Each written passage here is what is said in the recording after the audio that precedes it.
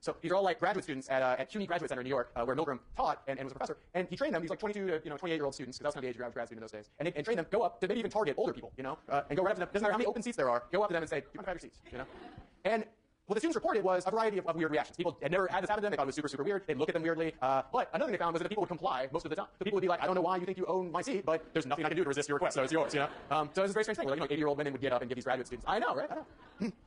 Would get up and give these graduate students their seats. So that was interesting, right? That people comply with requests, and there's a lot of research on that. They comply with even absurd requests. It's also interesting that the people, are so freaked out by it. So they're sort of like freaked out by these breaches, you're breaking the norms, but also we're going to try and keep things going smoothly here, and I'll do that by acquiescing to your request. But the biggest observation about these breaching experiments was something that was going on inside the graduate students' heads. And Milgram himself went and participated in the experiment as a sort of research assistant and reported the same thing. They felt extraordinary stress. And you can read accounts that Milgram wrote, like trying to psych himself up to do this. Where he'd be sitting on the subway train, or standing on the subway train.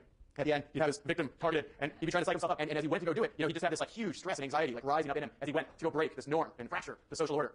And so one of the observations from the study is that norms are enforced in our heads, right? One of the reasons we don't go around breaching, one of the reasons we do follow these social norms is that we would feel great stress and anxiety were we not to. And in a way, we watch ourselves, like a Freudian superego, George Herbert Mead's generalized other, Foucault's panopticon. It's a common idea in social science.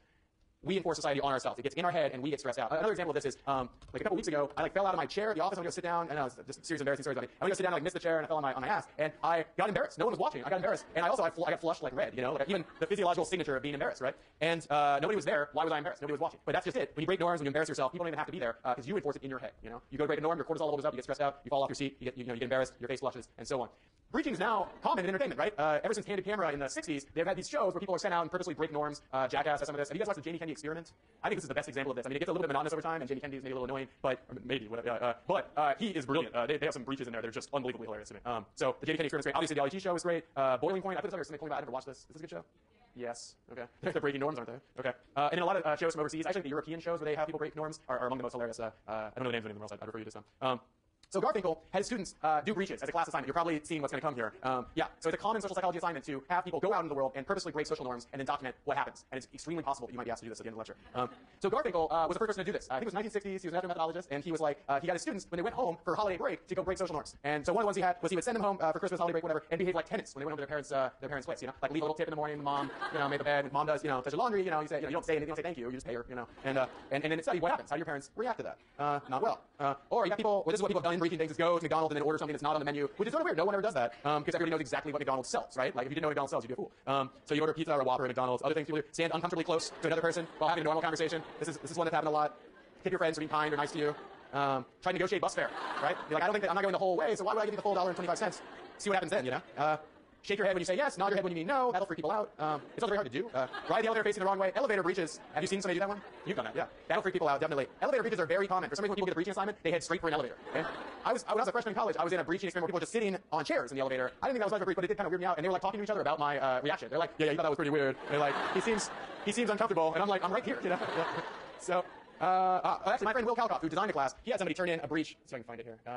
He had somebody turn in a breach that was really elaborate. When it was like a breaching assignment, and let's see here.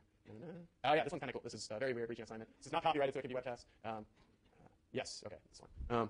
This guy basically, he had to do his breaching assignment. We're talking about a 3-page paper assignment, and he just threw himself into it. This undergraduate was a student of my friend Will's. And actually, I emailed Will recently and was like, hey, can you send me this breaching assignment? He was like, oh yeah, I forgot about that. So the guy just dresses up like in a chicken outfit and wanders around campus, and it's set to hip hop. I don't know why that is. Maybe the breach is on us. So if you were to actually do this, like videotape your breaches, you would get some kind of extra credit. If you do something this elaborate, you all can do this kind of stuff, right? This would be nice. I would like this. So, it's not required, but it would be awesome. It goes like people don't like the chicken man. Yeah. Yeah. And that's all it is. Just people staring at the chicken man. But I like it. I don't know why. So that's good. That's encouraged. We would like more of that. And so yeah, as you were guessing, you have an assignment, a breach assignment that'll be due. No, it's not Friday. Ooh, how'd that happen? Thank you. But it is February 19th? Okay, thank you. So just to get this straight, this will be actually graded, unlike the rest of these have been. Just a second. Okay, so it'll be actually graded A, B, C, D, F, like a grading system. So please fulfill all requirements. Also, some of the papers you can turn in, they're a little messy. So please, God, proofread this paper, And review the parts of this lecture on breaching. And here's the way the assignment works. Make a list of 3 breaching exercises that you could do. And for each one, identify the norm or rule that would break, that the breach would break. Explain how you would respond if someone did this around you. Could be just a few sentences. This is hypothetical. How would you respond? And then, and this is the fun part, actually do one of them and detail the experience, both your perspective on how it went and the other person's perspective. So you understand this? 3 breaches. Explain what they are, identify the norm, explain how you would react if this happened, and you go do one and say what happens and the way that the people reacted and how you felt. And yes, your question. If you do a video, just turn this in normally, turn in the normal assignment, and then the video would be like extra credit. Yeah. Man, I got like 100 of those videos. That would be a fun Saturday for me. That would be awesome. Yeah. So yeah, I mean seriously, if you want to do the video, that would be just awesome. Okay. So I encourage you to get creative. These ideas, they don't have to be brilliant. You know, you can get you're not gone yet. They don't have to be brilliant, but the more creative, the better. You know, you're gonna be great on creativity. You just have to get it right. You know, but it would be awesome if you did get creative with this. And I'll collect the coolest ones for lecture, and I'll talk about them. So for example, last year when I taught this class, one of my favorite ones was this guy. He just went up and down Telegraph, slapping high fives to people, you know, and detailing people's. It's very simple, but it's actually kind of hilarious, right? And he just detailed people's reactions, and the paper was great. It was all like proper social science write-up. He's like, he found that some people, you know, would respond. He found 3 classes of response. Like some people would enthusiastically be like, yeah, you know, and then other people would be like, they do it, but kind of wonder why they were doing it, you know, and then other people wouldn't even respond. They just kind of look at him funny. And he was like, everybody, in the write-up, he's like, everybody enjoys a good high five, but it's not always appropriate to do it. Another person got up in front of a movie screen when a movie was getting ready to play, and just stood there staring at everybody, just like staring at them, expressionless. And people went bananas on her. They were like throwing stuff at her, and she just stood her ground, you know, like Gandhi or something. You know, she thought she was taking this big stand for the purposes of the breaching assignment.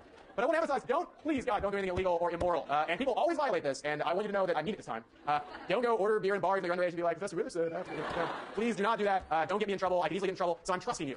I maybe shouldn't, but I am, because I trust you. So please God, don't do anything illegal or immoral. And have a great week. I'll see you next Tuesday. We will hand back the assignments outside there. Remember who has yours. Okay.